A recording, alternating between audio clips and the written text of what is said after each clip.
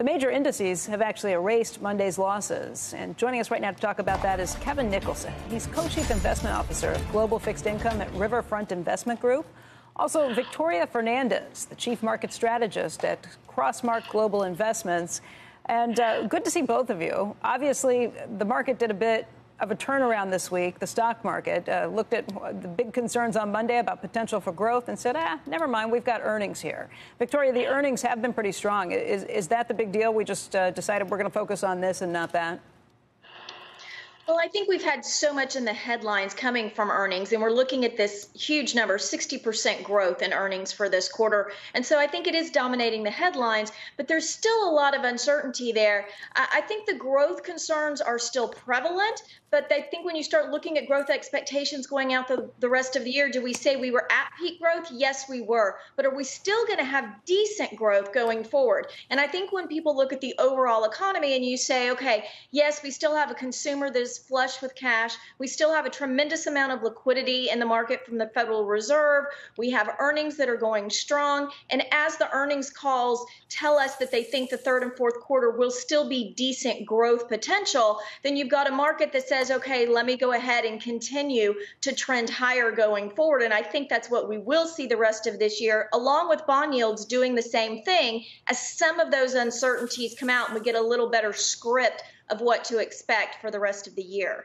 Yeah, Kevin, the bond market does not seem to have kind of thrown off those fears just yet. Does the bond market know something we don't?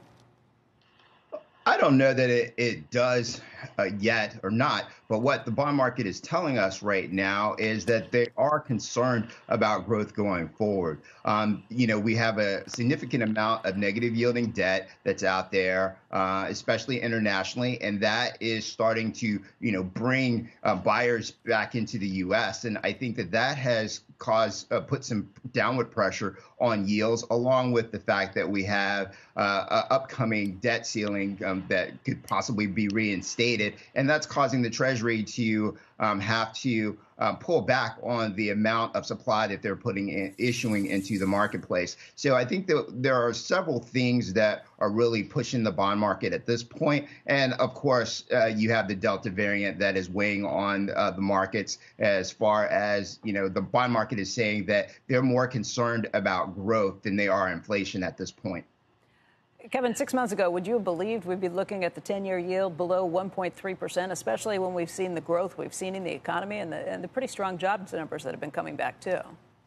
Absolutely not, Becky. I think that, I think one of the times that I've been on your show, I've said that I thought that yields were going to end the year closer to that 1.80 to 2% range. And now seeing that yields have come down as much as they have, I think that, we'll continue to be below 1.5 through the summer. But as the Fed starts to taper later in the fall, I think that we will move back up into that 1.5 to 1.75 range by year end.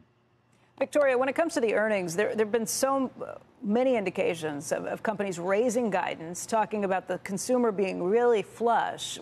Are there areas where you're kind of seeing cracks, or is this a pretty strong report across the board, and it's hard to see too many places at all where they're not knocking it out of the park?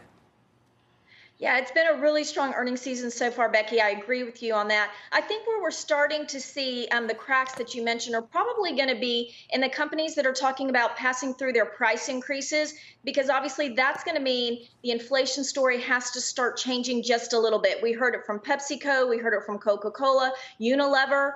Yesterday, we heard them talking about price increases because the inputs to all of their products, the prices are going higher as well. I think this is what we really need to pay attention to. The bond market, some of those yields have come down because the market started to believe what the Fed was saying, that much of the inflation concerns were transitory, even though I think we're all sick of hearing that word. They thought the majority of it was transitory in not housing, but in cars and in hotels and in airfares.